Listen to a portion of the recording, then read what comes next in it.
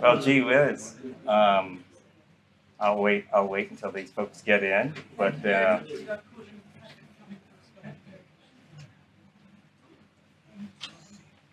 thanks so very much for inviting me up. It's great to be back in the capital city again.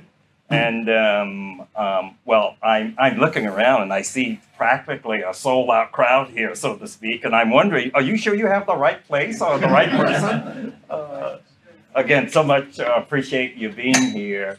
I, through some friends of mine, which I'll talk about in a minute, I met Fritz Hammer. And he was the one originally who mentioned to me about, would you please come up and maybe make a presentation at the museum here? And we agreed that I would. And so we've been working on that for some time. And since I've been here already, I've had the opportunity to meet some folks that I hadn't met before, which is fantastic. And then there are some of my friends here.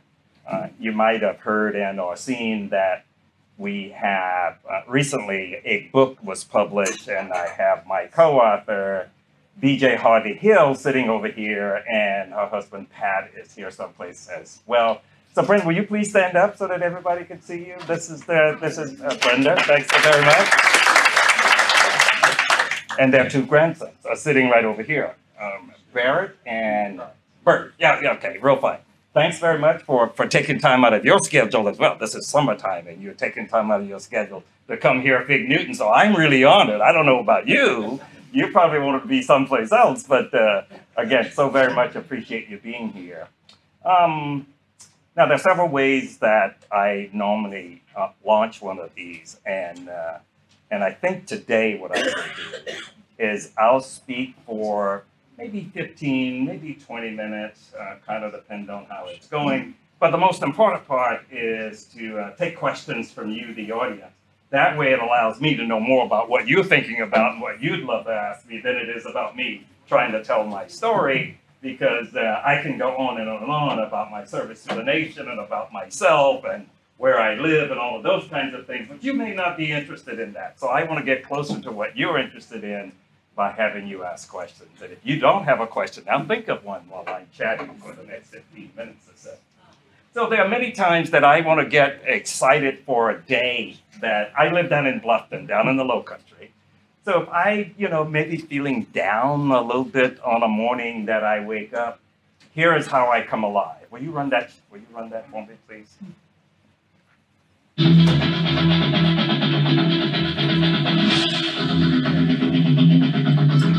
On the roll.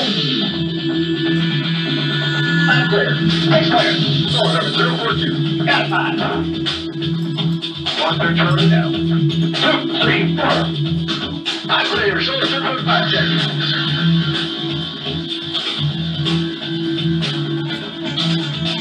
Here with the call. So, stop. Get out. 2. Stand by 6. I'm going to right now. 2, 3, 4. Action cut 49, okay. 248, okay. 249, okay. We're still okay. 636, okay. Nice day. Solos, ready, head.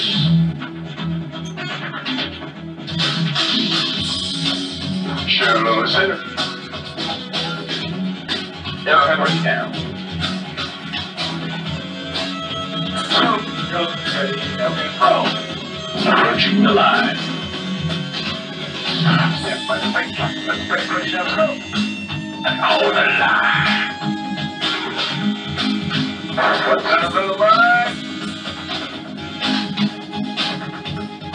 2. I should put the okay. So let's go. Let's go.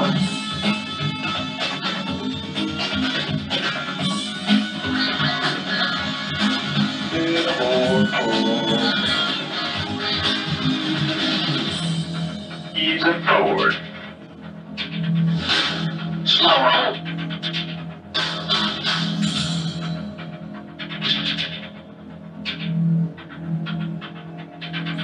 Pass.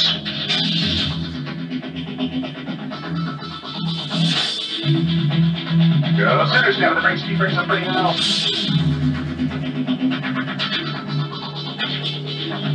My back, wheel cover, correct, all on the back. Get married. Hey, roll.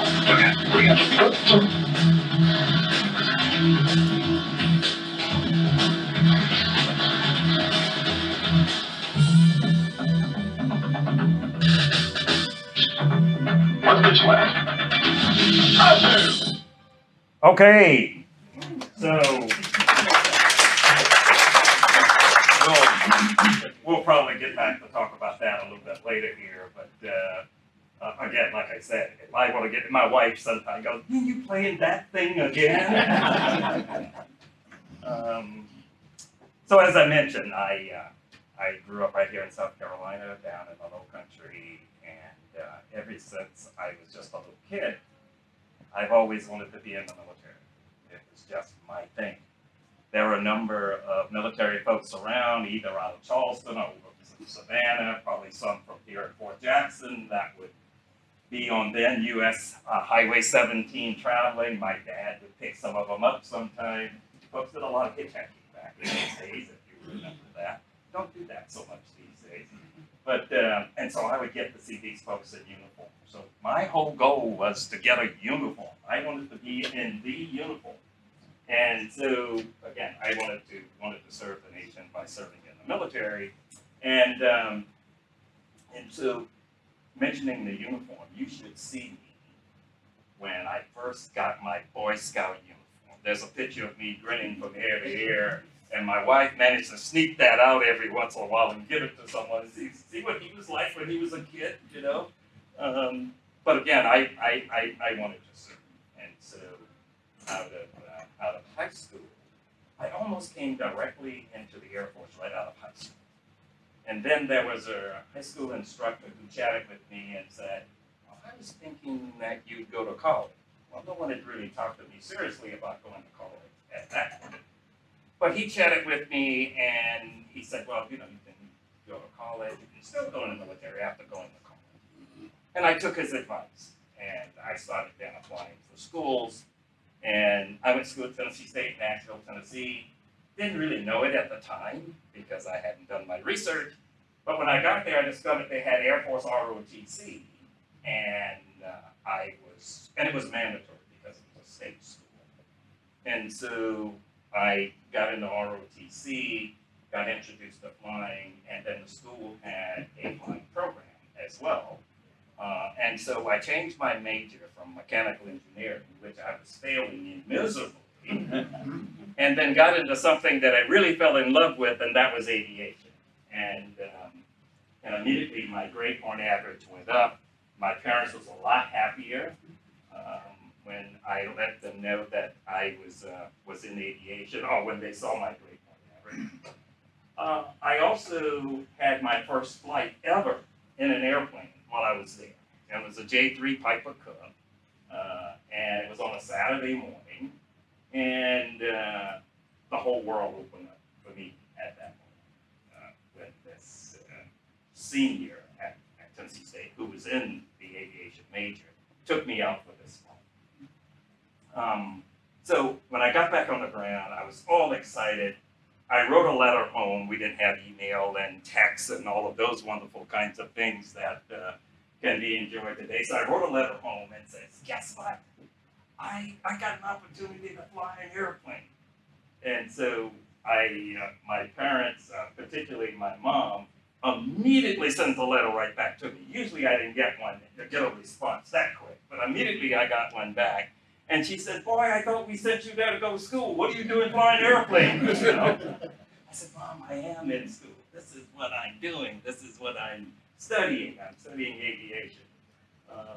And so, you know, they weren't particularly interested in me, particularly Mom, because she thought that was a dangerous kind of business to be in.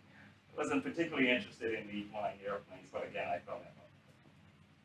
Went through Tennessee State, graduated from there, got my commission, came into the United States Air Force, went to flight school at Williams Air Force Base right outside of Phoenix, Arizona.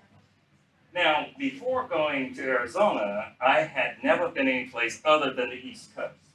You know, places where they have tall trees, lots of greenery and moss and those kinds of things.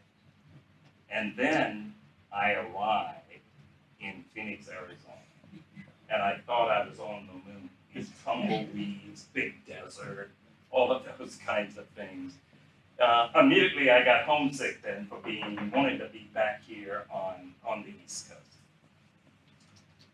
After being there for a while, I got accustomed to the desert, you know, and that story about when it's 110 degrees, it's dry heat, so you're not really hot, that's a lie. You do it really hot when it's 110 degrees, trust me. Went through flight school there, and out of flight school, my next aircraft was my first combat aircraft was F-4 Phantoms. Went to George Air Force Base out in Victorville, California, with more desert, and that's where I got my combat training in F-4 Phantoms out there. Shortly after that, I'm in survivor school up in right outside in Spokane, Washington, and then from there to Vietnam. So I left for Vietnam in 1964. Vietnam in 1968. Matter of fact, it was on April the 4th, 1968. That might ring a bell for a few folks, because that's the day Dr. King got shot. And so there was this turmoil in my head about where am I going? You know, should I be going to Vietnam or should I be staying here? The decision was made as I toiled my way through the rest of the afternoon, because I didn't hear about this until about mid-afternoon in San Francisco. I was in San Francisco with a group of my pilot training buddies, and so we were commiserating together. And so I did get on the aircraft at about midnight that night and departed for Vietnam by way of Clark Air Base in the Philippines for a short layover, a couple of days, and then from there into the in-country itself. I left from Clark and then landed in Tungsten, which was the old Saigon, and from there I made my way on up to Da Nang, which is where I flew. So I flew in Da Nang for 269 combat missions, 79 over North Vietnam, and I wound up being there for a full year, of April 1968 to April 1969. Now, when I first got there, the rules of engagement was if you fly 100 missions over the North, you get to come home. So you either in country for a year or flying 100 missions, whichever came first. So at about the 1st of November, I had about 70 missions. And then later on that month, President Johnson made a decision that we're no longer going to fly up north. They were trying to negotiate with the North Vietnamese about a peace-broking situation. And if you remember, for those that can think back to there, if you can remember, they couldn't get the Vietnamese to the table. There was a decision about whether the table should be round or whether it should be, rectangular, all of that kinds of nonsense. So anyway, we could no longer fly up north. Now, this is in November. I'm anticipating, that I'm going to get the rest of my missions before this decision. I'll be home for Christmas, Not so fast, because that decision was made. I got a few more missions. Like I said, I was right around 70, so I ended up at 79 over the North. But instead of being home in December, I didn't get to come back home then until April of 1969. Out of Vietnam, back to the States for a short period of time, and then over to Clark Air Base, where I met some folks here today who were stationed at Clark Air Base. So I have to get the story straight right here now. They challenge me. No, I landed at Clark Air Base, and I'd been there as I was in Vietnam. And so it was a great assignment. But here's the story.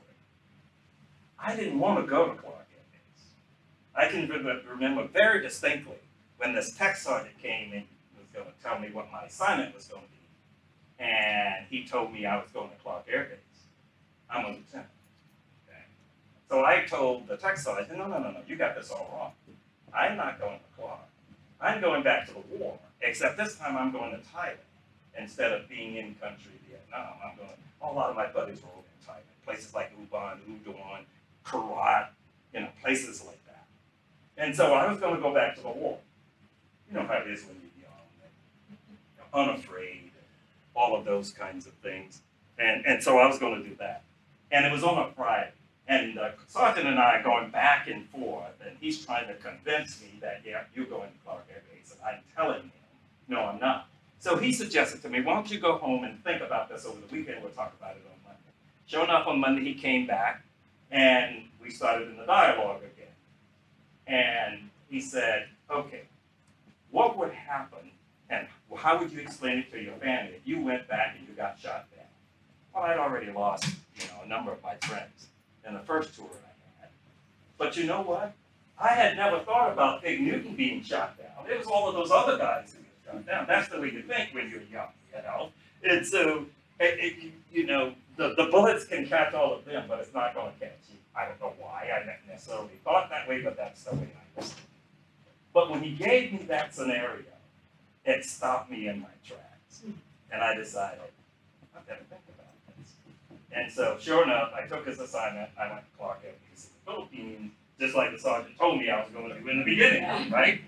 And so I went to Clark, and while I was there, got a chance to fly quite a bit, both in the Philippines as well up in Taiwan, several other places. But backstory is, back when I was at Tennessee State, was the very first time I saw the United States Air Force Thunderbirds. I'd gone to this air show right out of Nashville to all Seward Air Force Base, and I saw the Thunderbirds flying. They were flying F-100s at the time. And I saw these guys doing things with airplanes that I just couldn't imagine. Okay? And when they landed, they taxied in all in formation, 100s, parked side by side. All of the canopies came up together. All of the engines shut off at the same time. They stepped out in their wonderful blue Thunderbird uniforms. I saw that and I said, I grew up. That's what I do. Okay? So that was my decision, to try to fly with the Thunderbirds. So fast forward now again. I'm at Clark Air Base because there's certain requirements you got to meet. You got to have at least 1,000 hours of jet fighter trainer time, be in the Air Force for less than 10 years, be on conditional flying status, all of those kinds of things. So when I started getting close to that point, I had 900 plus hours, I started putting my application together to apply for the team. And when it came the final time to the date, or getting close to that date for me to apply, I didn't quite have 1,000 hours. So I was going to wait for a year. Except a gentleman by the name of Elander, who had just left the Thunderbird. He had friends at Clark, and he stopped at Clark on his way to Vietnam. And so they said, hey, you need to talk to Big Newton. He wants to be on the Thunderbird so bad. And Elander took time to chat with him. And he said, okay, we're not going to wait till you get 1,000 hours. Go ahead and send your application in, and we'll see what happens. So Elander gave me some advice, and I did that. My application went in. Thunderbirds called me a couple of weeks later and said, hey, congratulations, you made our semifinalists. I got to write that, so thank you. I appreciate it. This is a really bad if you want to know more about that. Talk to this gentleman when we're finished, okay? Anyway, so I was invited to come back then and do an interview and travel with the team, and I was on cloud nine. Yeah. So I came back, did that. They said, okay, go back, we'll call you. And let you know when you made the next cut. I get back to Clark, finally get a phone call from Jerry Bolt that says, sorry, Fig, you didn't make the finalists this time, be sure to fly next year. So, a little bit of a down, but guess what? I had had the opportunity to go spend time with the Thunderbirds and even flew in the backseat of one of their airplanes. Nobody else at Clark had had that opportunity. So I was still on cloud nine, okay? Year go by, and I say to myself, aha, I think I've kind of got this figured out now, so I'll fly again. So sure enough, I fly again, get the phone call, come back, travel with the team. They said, okay, good, you made the finalists, so I stayed, did some more work with them, and then they said, go home, we'll tell you later whether you made it. I went home, sure enough, I got a phone call again. And, because of the time, this is about 2 o'clock in the Philippines, Jerry Bolt is about 4 o'clock back here in the United States, you see. Jerry called me again and says, "Hey, Big, this is Jerry. So sorry, you didn't make it this time, but be sure to apply again next year." Okay. So, in the meantime, I rotate back, because this is now 1973, and I rotate back from Clark to Luke Air Base in Phoenix, Arizona, on the opposite side from where I went to flight school. It was just as hot then when I got back as it was the first time. Except it was a different hot from when I was in the Philippines, okay? Because Philippines is very humid, very muggy. Anyway, I get the loop, and the Thunderbird story continues. Initially, I wasn't going to fly. Then I got a call from a guy by the name of Steve Mish, who had made the team. We competed the year before, who had made the team the year before. He said, "I haven't seen your application yet." I said, "Yeah, I'm thinking about sitting out for a year and then try again." He said, "No, I think you need to put your application in." So I did, put the application in. Sure enough, it goes in. I get the phone call. "Hey, Big, you made the semifinals." I came back, flew with the team. They said, "Okay, you made the finalists." We went out and we did some more flying. And then they said, "Go home, we'll call you."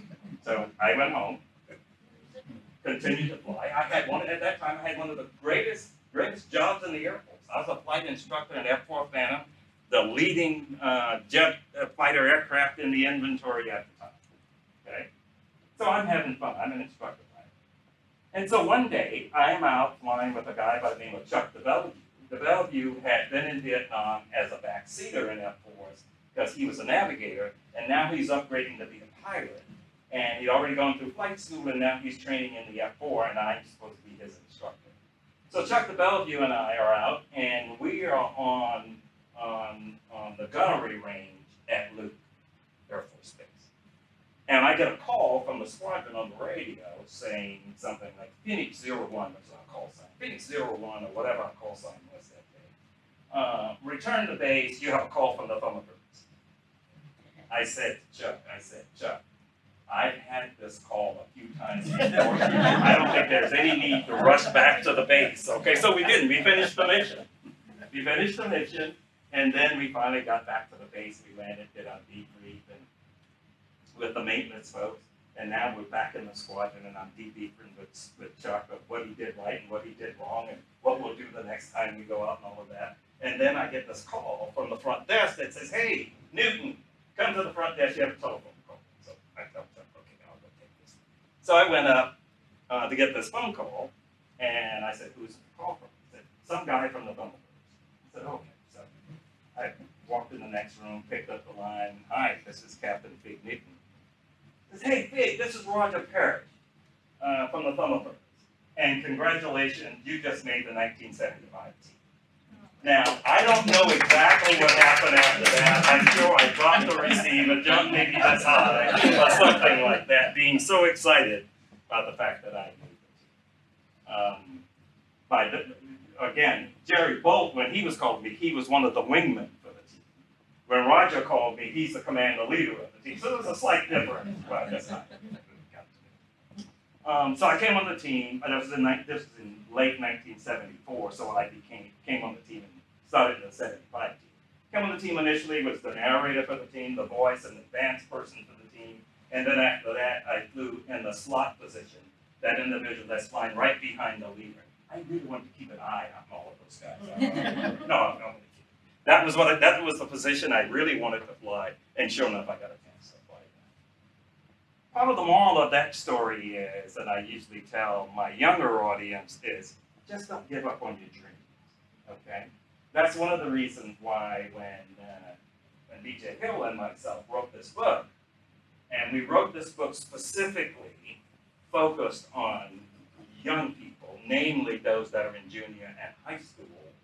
And the title of the book is Living Your Dream, because that's exactly what has happened. Okay, I came in the Air Force and started living my dream. And I can tell you it's a pretty extraordinary dream, even until today. Because I never dreamt that I'd have the opportunity to be in Columbia and talking with all of you. So the dream continues, okay?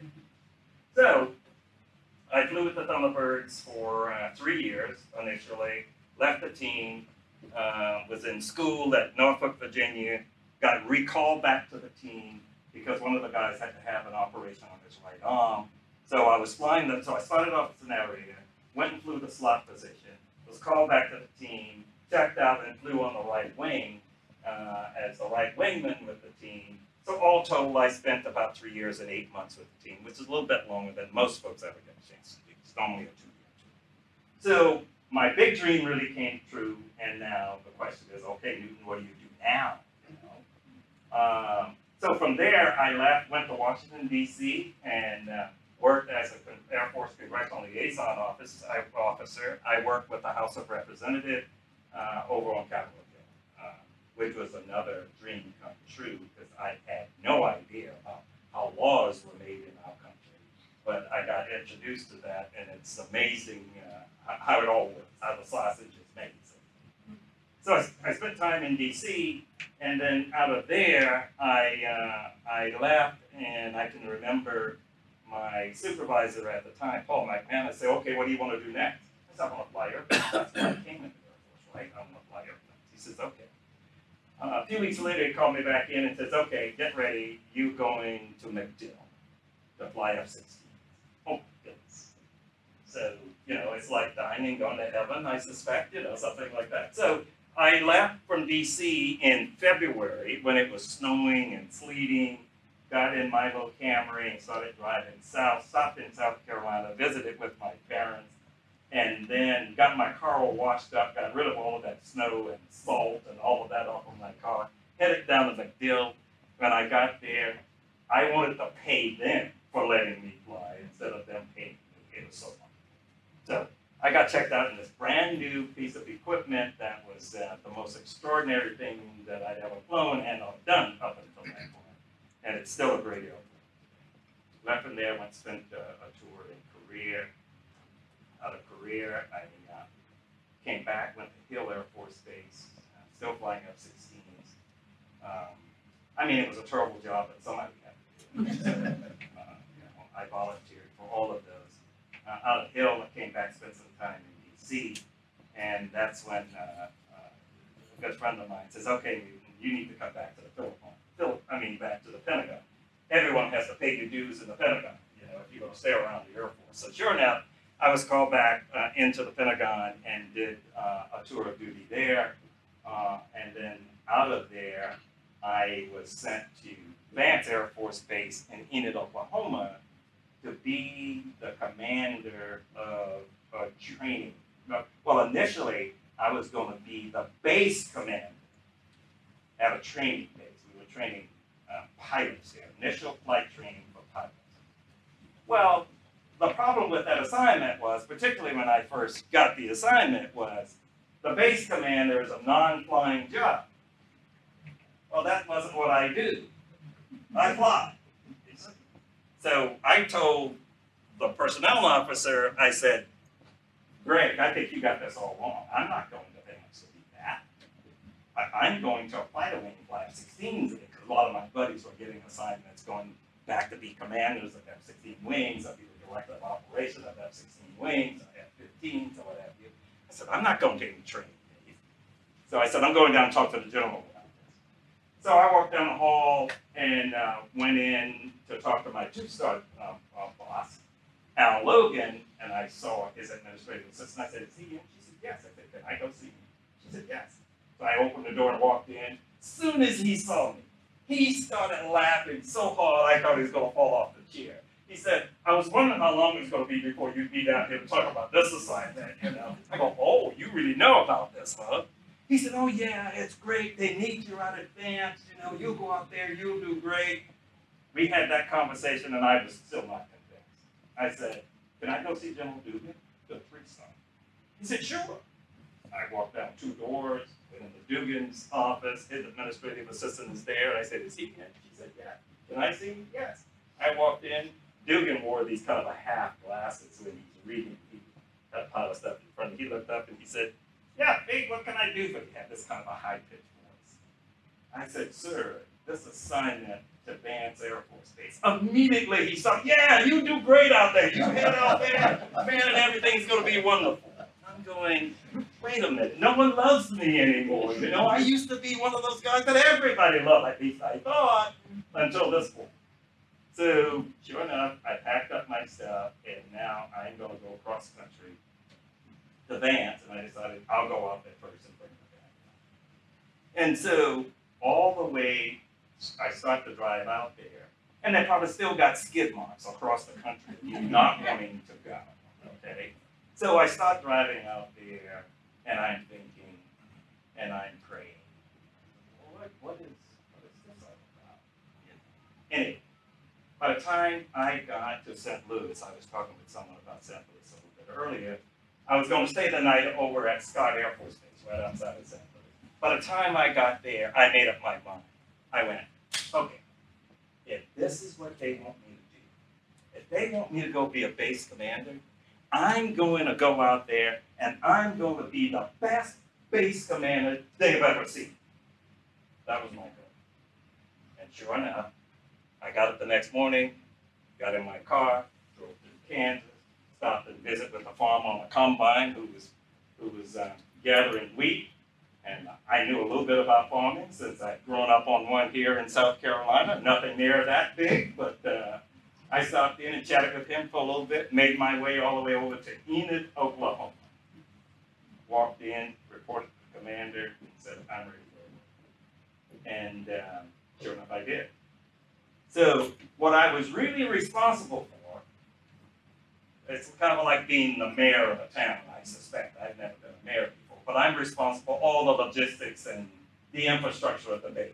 What we call it was roads and commodes. That's what I was responsible for. So if one of those break, they call Big Newton, I'd be sure to get fixed. And don't let that happen to the commander's house, because then I really have to get it fixed. Anyway, so I had all of these young college graduates coming in to go to flight school. And I said, okay, guess what? And I was one of the commanders who we talked to when they first arrived. And I said, here's the deal. My responsibility is to be sure that you get everything you need while you are here to be successful in flight school. I'm going to get you a room. I'm going to do all of those other things. I said, it's only one thing I will not do, okay? I'm not going to help you get a girlfriend. That's it. I'm just not going to. All right? So the agreement, I said, if you want to go to the club, and a lot of folks were worried about the officers club and whether young lieutenants would tear it up, kind of like what I did when I was at Clark Air Base or something like that. And so, you know, I told them, I said, okay, while you're on this base, you can do whatever you want. For instance, on a Friday night, if you want to go to the club, if you want to tear it down, good, go ahead and tear it down. Just be sure to leave me enough money so I can go downtown and have somebody rebuild it on Monday. That's all. Those are the rules. One of my folks came to me, one of my deputy commanders, said, you must be crazy. You can't tell lieutenants that. They'll do exactly what you told them to do. You know? No one ever tore it down. We had a lot of fun. The lieutenants had fun. I had fun. And not all of them, but most of them graduated. Okay? So I did that for about a year. And then I got a call from the command saying, hey, how'd you like to be a wing commander? Yeah, I'm really interested because a wing commander flies. Okay? Said, you got a buddy named Joe Oates. I said, sure, I'd love to do that. Anyway, but the story is, when they asked me to move from being a base commander to go be a wing commander, I was having so much fun being a base commander, the very thing I didn't want to go and do, that I didn't really want to leave the job right at that moment. I was really enjoying what I was doing.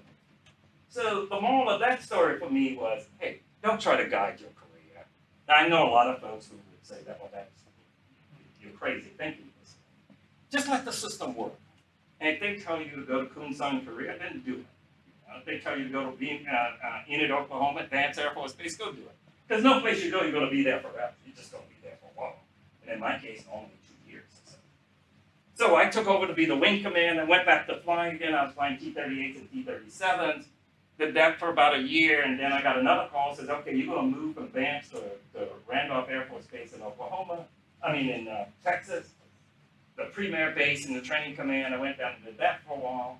And then I got another phone call that says, okay, it's time for you to come back to the tactical side of the house. I'm going to send you out to Holloman Air Force Base. Oh, by the way, this is a guy by the name of Michael. I got this special assignment I want you to go do. What is that, sir? Well, you've heard of F-117s, right? Stealth fighter? Yes, sir. Well, we're going to bring them out of hiding in Tonopah, and we're going to bring them to Holloman Air Force Base. Your responsibility is to go out there and make all of that happen.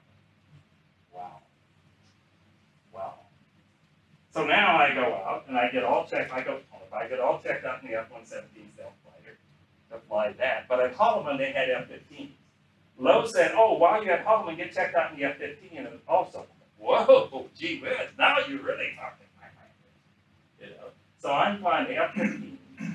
I'm flying the T-38 because it's the companion aircraft to the F-117 stealth fighter, and I'm flying the F-117 stealth fighter. It just doesn't get any better than that. Okay, just doesn't get any better. So sure enough, we moved all of those F-117s out of hiding out in Area 51. Out of Area 51, a lot of folks have heard about that. And we brought them down to New Mexico. They had already been in the war in the desert. But we were having a great time. And then out of there, I got another call from Lowe that says, "Okay, it's time for you to go do another assignment." So I went to Special Operations at Tampa, headquarters down at Tampa Air Force Base. MacDill Air Force Base in Tampa. And so it was just another boring assignment, and where I just went and worked with SEAL Team 6 and Delta Force and commandos out of Eglin and the other base there in Florida. Been some places all around the world. If I tell you much more about that, I'll have to shoot you, so I won't. But it was another extraordinary assignment. And then from there, I was called one Saturday morning to be exact, by the Chief of Staff of the Air Force and said, "Hey, Big, I'm working on some assignments for next summer. And I'd like you to come up and be the Assistant Vice Chief of the Air Force, and to get promoted to the 3rd star, which was the number 3 position in the Air Force." So I hung up the phone, turned to my wife, and said, and she knew that being in special operations, you get these strange phone calls various times of the night or the day or whatever. And she said, "So what was that all about?" I said, "That was the chief." And she was talking about another assignment, because I was thinking I was going to retire out of that job at MacDill. He wants me to come to Washington to be the Assistant Vice Chief, and they'll promote me to my 3rd star. She just looked at me. And you believe that?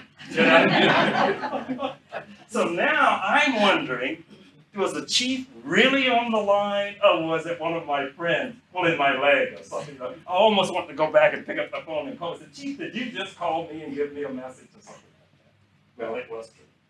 We did leave from there, went for Washington, got my 3rd stop pin on, and while getting my 3rd stop pin on, Fogelman, who was the Chief of Staff at the time, who hired me to do this, he got up and says, "Ladies and gentlemen, this is a great day. It's particularly a great day for the Newton family. You know, Fig is from a little town called Ridgeland, South Carolina. And I can guarantee you there isn't anybody in Ridgeland today because they're all sitting right here." That was almost true. That's how big Ridgeland is.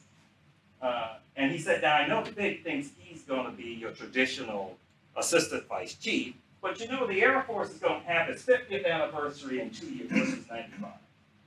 In 1997, the Air Force is going to have its 50th anniversary. Fig Newton is going to be responsible for the 50th anniversary." Now, that's the first time I heard that story. He hadn't told me that, but he invited me to be the Assistant Vice Chief. Anyway, long story short, it was a great year in 1997. Except that, in March of 1997, I'm walking past it, well, just before March of 1997, I'm walking past his office. He said, "Fig, come in here, I need to talk with you." So I go, "Okay." He wants to help me with the 50th anniversary, which there's been a lot of that along the way, you know. So he called me into his office, closes the door, and I said, "Okay, this is really bad. I'm going to really be in trouble here." And he turns to me and he says, "Just want to let you know that the secretary and I sent your name downstairs to set down for you to replace Billy Bowles, which is the commander of Air Training down at 7 Company, and you get your 4th star." Now I'm stuck. I don't even know what to say. And I go, "Gee, I don't know what to say." He said, "Don't say anything, it's already done." So he said, "You can't tell anybody except your wife, Eloise." And so I left from there. Now I really, you know, all of these crazy things starts running through your head, and I don't know what to do with this. You know? Sure enough, a few weeks later, the orders come through. I move from there. I go to San Antonio, Texas, where we had been stationed before, and I take over the command, Air Training Command, where we had like 65,000 folks plus 14 or so thousand civilians, and a whole bunch of airplanes, and I still get to fly airplanes too. That was the exciting part. I still get to fly airplanes, and because I was responsible for all of the flight training, including F-15s, F-16s. F-16s were being trained out at Luke Air Force Base, F-15s and down in Panama City, at Tyndall Air Force Base, B-52s, 135s, all of that, plus all of the training aircraft. So I got an opportunity to fly all of those airplanes in my last assignment. Great deal. It was a fantastic. So I finished up there in 2000. Retired. My wife and I get in the car, and we decided on the way back to the East Coast, we would stop in New Orleans. I'd never been to New Orleans, just on a vacation. And so we were going to stop there. But we drive out of Randolph Air Force Base. My wife turns to me and says, "Well, buddy, you've got us in a great fix now. We are homeless. All of our furniture's on some truck someplace, and you don't even have a job." That's how I started my retirement from the Air Force. Anyway, let me stop there, because you can tell right off that I can tell these stories for a long period of time. Because I didn't enjoy it at all, spending 34 and a half years in the United States. Let me stop there and see whether you have any questions. Yes, ma'am. I just want to thank General Hutton for your service. Thank you. Thank you for your stories. Thanks for coming home and sharing. Thank you so very much.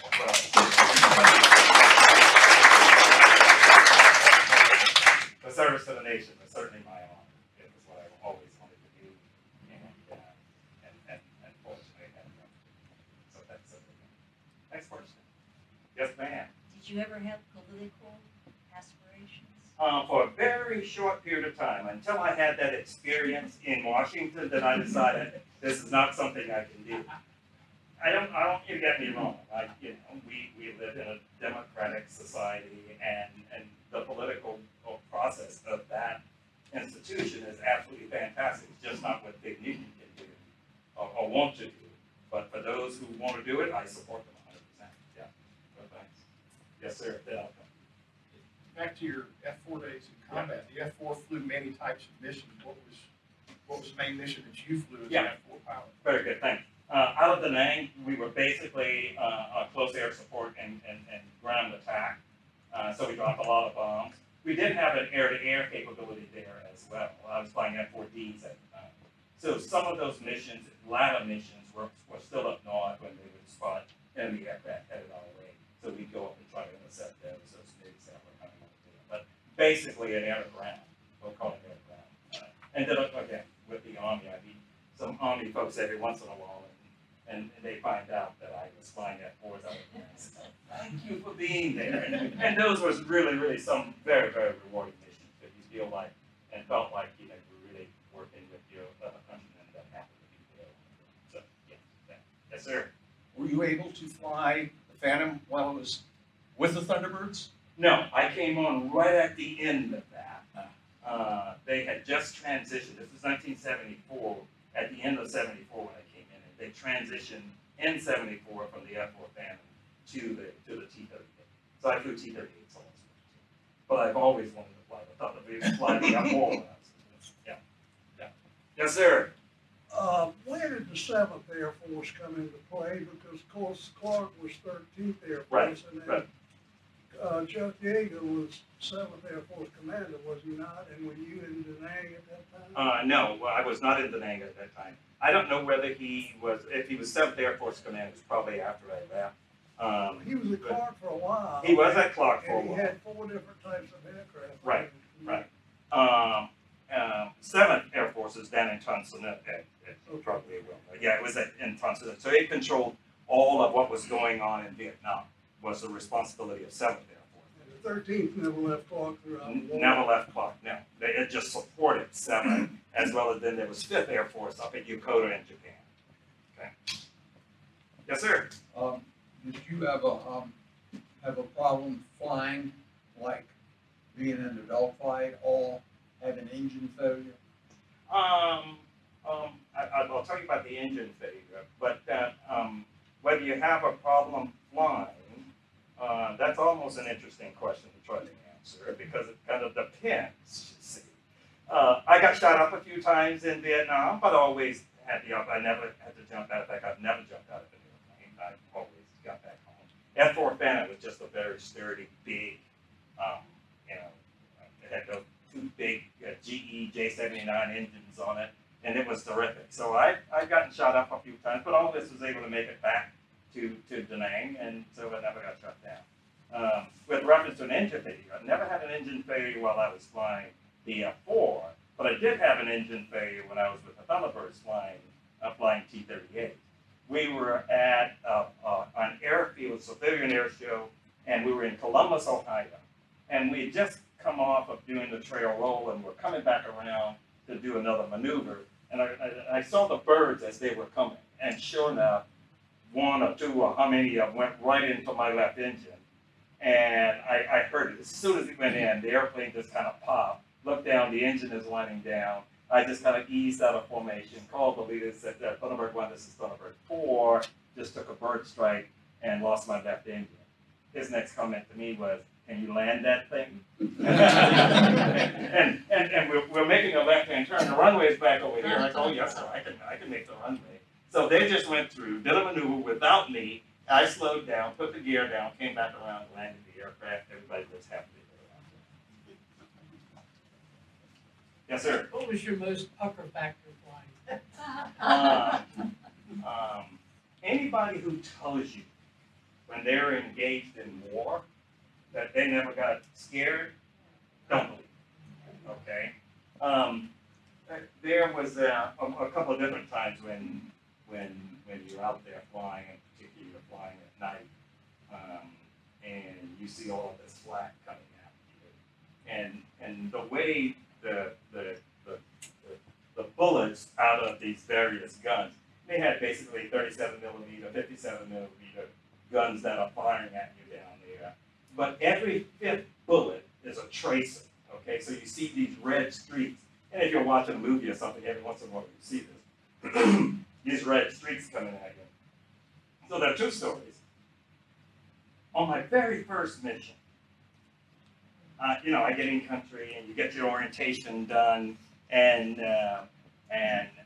now it's time to go out and fly. Well, on the schedule, my very first mission is in North Vietnam. Now, I really thought, you know, the first mission I'd be in South Vietnam a little bit, you know, just in case. Oh, no, not for you, Big Newton. You go to North Vietnam. And I'm flying with a gentleman. I was a lieutenant. He was a major. Guy by the name of Rex Hammett. Now, why would I always remember Rex Hammett? Because he took me on that very first mission, okay? I'm flying in Rex Hammett's back seat, and we go up into what's called Route Pack 2. We're going to hit a bridge that day. So we go up there, Rex dives in to hit this bridge, and he pulls off, and he said, did you see that flak? And I said, what flak? He said, you see all those little puffs of smoke all around us there? Yes. He said, that's flak. I got scared. Let me tell you. And then, like I said, there were other times at night when you're there and you're rolling in on a target, and they may not know exactly where you are because they may not have you locked up on the radar, but most of the time down in the lower packs they didn't. But they can hear that those 2 big engines on that F4. And so they're just firing, barrage kind of firing, and it's all around you know. And so that's kind of what I got scared. Yes, sir. Let me grab this gentleman, then I'll be with you. Yes, sir. I had a question I wanted to ask based on personal experience. I was in a convoy once, I was in the Army in Vietnam. We're going from Pleiku down to Quy Nhon. The convoy came under attack, B-40 rocket fire, and they called in the ground troops coordinating the defense, called in tactical air support. 2 Phantoms showed up came in from out of nowhere as far as I was concerned. Junior enlisted man. I've never been so glad to see an American aircraft in my whole life. Thank you. I know you weren't flying it. I never understood, because I got out of the Army, I never understood how the pilots knew where we were on the ground and where to drop their bombs. They told me it was PRC-25 radio, I guess, called them back clear support coming. But I did pop some smoke on the target. Right. Beyond that, I didn't know how the pilots who were flying several thousand feet over the terrain knew where to respond to drop the. Well, you could talk a little bit about how that operation worked. Yeah. I want to thank you again. You're quite welcome, and thanks for your service as well. Yeah, there are two ways we did that. One would be with a ground tactical person would call us and say, hey, we need closer air support. We would go in for that. For that one, most of the time, just as you mentioned, we would ask them to pop smoke, which way, where the enemy is located from the smoke, and where the friendly is located, okay? And then if the friendlies, say, are to the south, and the enemy is to the north, we want to hit the enemy parallel to the friendlies. We don't want to fly over the friendlies in any way, either heading over them or coming over them from the opposite. We want to fly parallel to them. So if you pop the smoke and said, hit 50 kilometers, or 50 meters, I'm sorry, 50 meters to the north of my smoke, that's where we're going to aim for, because that's where the enemy is. Okay, so that's how we would do it. The other way we would do it is we would have what we call a forward air controller or FAC. This individual is flying a slow aircraft like a Cessna 172, but it was a propeller type aircraft. And they would have rockets on that had phosphorus in it. And they would fire that, hit a position where the enemy is, and tell us to hit his smoke or hit 50 meters one way or 100 meters the other way from that smoke. That's how we knew where to target. Yeah. So the F-4s that came to our aid, would they have been land-based in Vietnam? Or Yeah, they would be. If they came to you in Vietnam, that probably would have been, yes. Very seldom do we have folks out of Thailand that would hit close air support in countries. Yeah, they were normally up north, or up someplace, maybe over in Laos, on the Ho Chi Minh Trail and all of that. That's where those folks were. Did they just fly around waiting for a call from the ground? There are a lot. They could be that way. So because sometimes we'll take off, and a couple of controllers up there. Moonbeam was one of them that quickly comes to my mind. Or other forward air controllers might be there, and they'll ask you, says, okay, come into the area and hold, 30 miles north of us or whatever. You can get on the TACAN radio and hold there, and then they'll call you in by call sign. Coming out of Da Nang, most of the time, we were gunfighters, so we'd be gunfighter, whatever, gunfighter 6, and so on. And so they would call us in, or we may be on a mission going someplace else, and then troops come under attack, and they'll divert you from that mission to come in and help to support the troops. So there's several different ways to do that. Yes, sir. How does a pilot avoid missiles? And what do you think of Top Gun Maverick? The way you avoid missiles is very careful. Now, we had a defensive maneuver for most of the time when we were in Vietnam. They had what we call SAM-2s. That was the model of the missile at which the Russians had given to the Vietnamese, North Vietnamese. And so when you see the missile coming up, okay, we're stacked in a formation with the F-4s where we're not very close together. We're like 1,500, 2,000 feet apart. And you're looking around all the time for these missiles. Plus, you had a warning signal inside the cockpit when a missile comes off. Because of its radar guided, you would know then that you got a missile coming from, your right 3 o'clock or your left 9 o'clock or whatever, or wherever the missile happened to be coming from. And so you pick up the missile visually.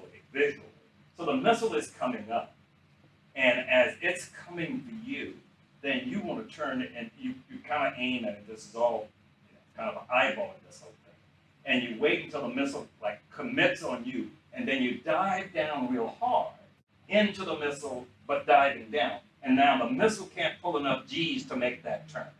And so when it pulls a certain amount of G's, then it goes ballistic, and it just explodes out of there someplace in the sea. But that's how we avoid it.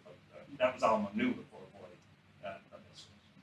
It got very tricky down there at times, because you're watching this thing coming out there. When I was over there, most of our folks got shot down, either by ground fire of the guns or the missiles. And so you're watching, and at night this thing lights up. I mean, we call it telephone pole that's on fire, and it's coming right at you. And you dive down and miss the thing, and you'll see it go over your head and then explode. Yes, sir. Did you, on that note, did you work with any of the wild weasel missions to take out the sound? I mean, you weren't flying wild weasels. No, I was not flying one. But did you work with those guys? Yeah, sure, yeah.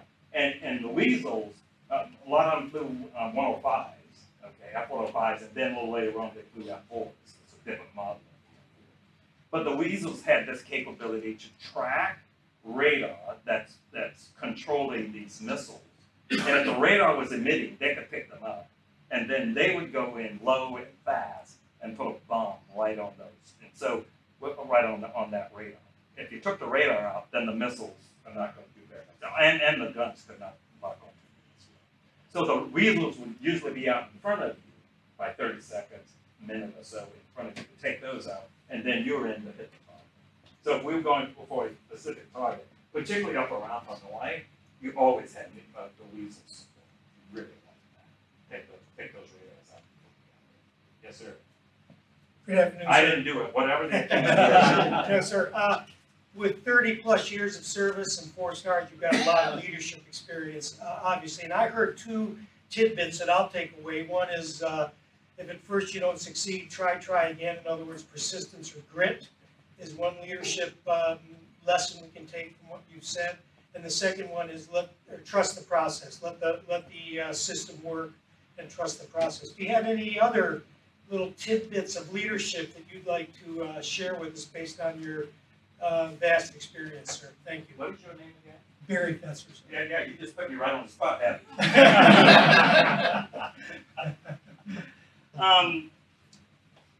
Yes, I'd be happy to share maybe 2. Okay. My experience has been in working with the troops is maybe 3. Number 1, let them do their job. Okay. And out of that came a couple of philosophies for Fig in the way I tried to lead. One of them was, I want to ensure that every member of my organization are full team members. And you got to make them feel that way. Okay? The way I helped to make them feel that way was, look, no one in this organization is more important than anybody else. No, not me, not you, not anybody. And the reason is, we all may have different jobs. But because I happen to have 4 stars and you have 1 stripe, doesn't mean I'm more important than you. It just means I'm at a different level. Because if you don't get your job as a 1 striper done, then I'm not going to succeed. So we got to all do this together as a team. So my responsibility was to ensure that that young individual felt like they was as much of a team member here as I was. Okay, so that was number 1. The other one is I have to create an environment where they can feel that. And that's what I worked hard at doing. I worked really hard at that. So what kind of techniques did I use to do that? Here's a couple. If I was having a big formation, and there were times, particularly when I was a 4-star, because I was traveling all the time, there was over 13 bases that I was responsible for. I had very little time with my home team.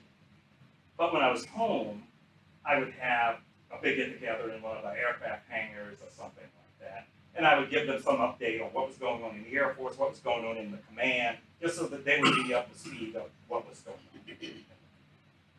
But while we're doing that, and we tried to also, I get up and talk for a bit, maybe some of my other commanders or senior leaders would talk as well, various subjects. But then we try to have a little social after that. And I kind of look around the room, and I wanted to see a person out there who felt like I am the least person here. Because they didn't used to feel that. And I'd walk around the room and I'd find that individual. And I would go, hi, what's your name? Whatever. Hi, my name is Steve. Where are you from? I'm from Phoenix, Arizona. Guess what? I know a lot about Phoenix, Arizona. So we just kind of break the ice and just chat with them. And they go and say, you know what?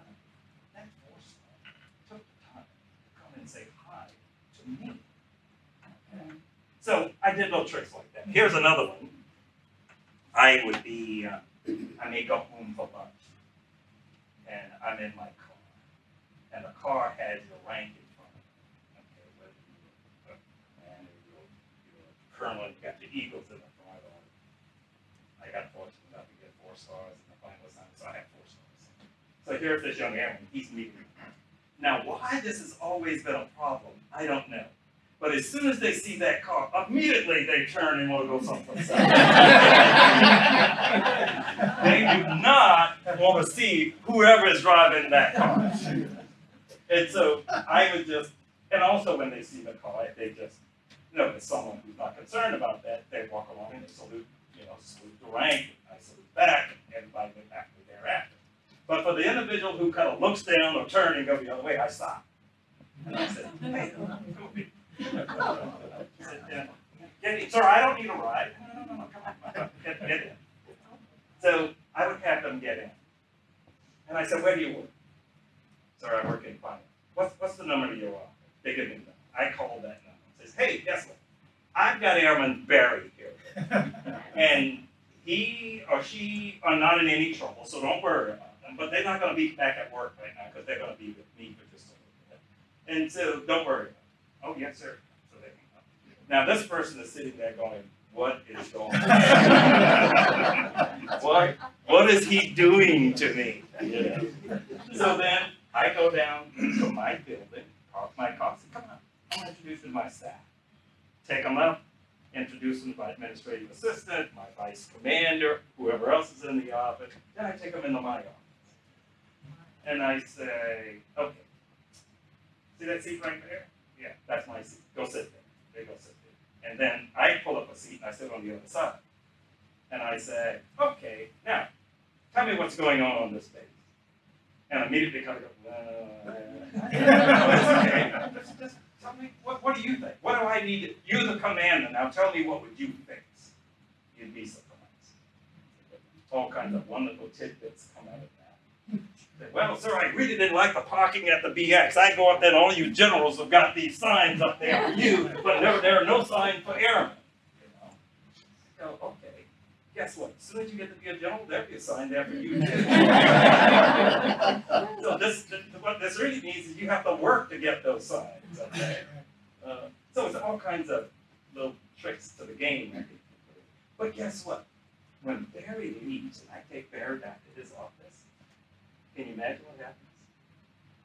Barry tells the first 1,000 people he sees, guess what happened to me today? So that's just. Yes, sir. When you were in the Philippines, did you ever encounter Vigino Davis Jr.? He was the commanding officer there for a period of time. He was. I was wondering what your experience was with him. Yeah.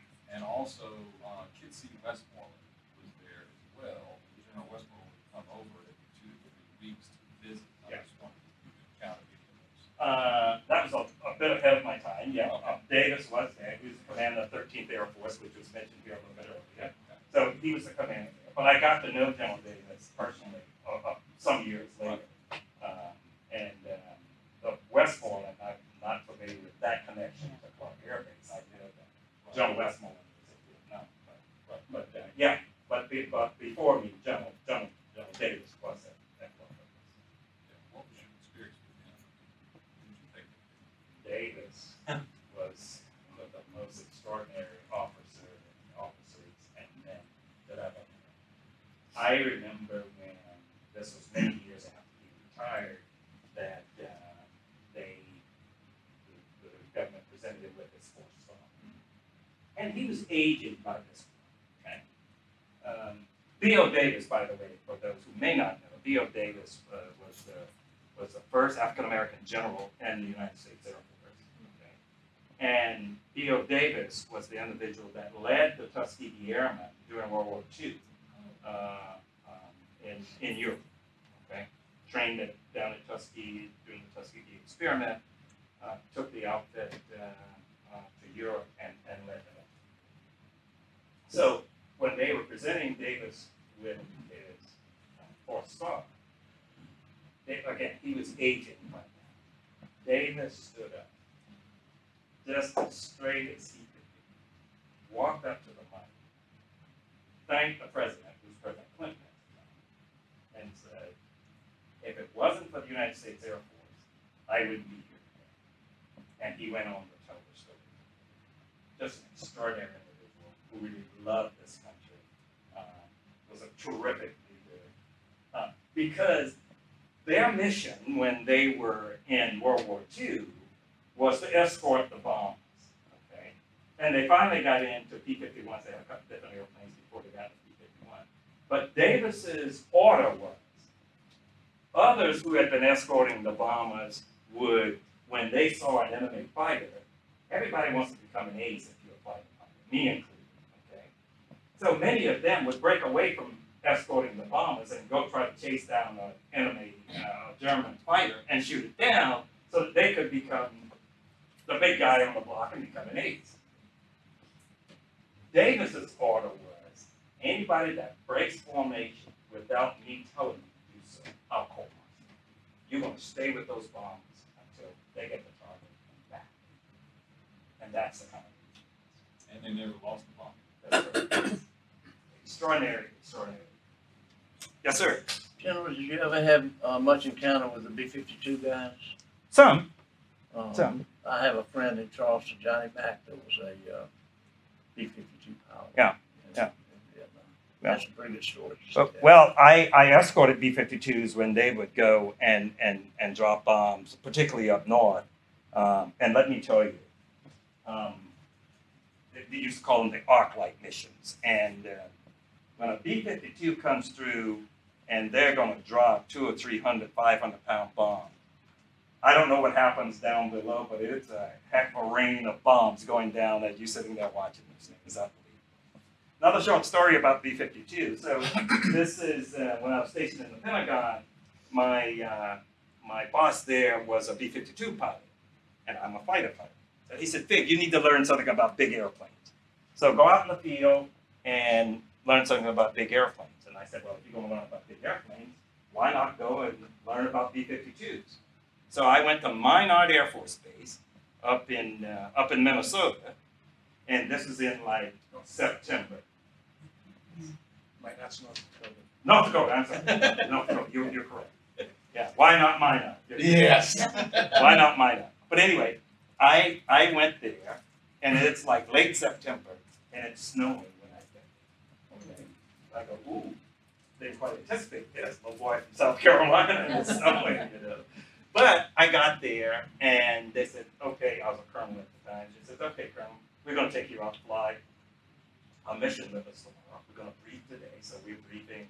And the aircraft commander says, okay, we'll take off. We're going to take off with the tanker. Tanker takes off first. We'll take off next. We'll go up. I'll have the co-pilot fly for a bit so he can get some training for air refueling, and then I'll call you up. I said, okay, fine. And I noticed the rest of the crew, they kind of started kind of a snickering at that point. I didn't pay too much attention to it because I didn't know exactly what it meant. I said, okay.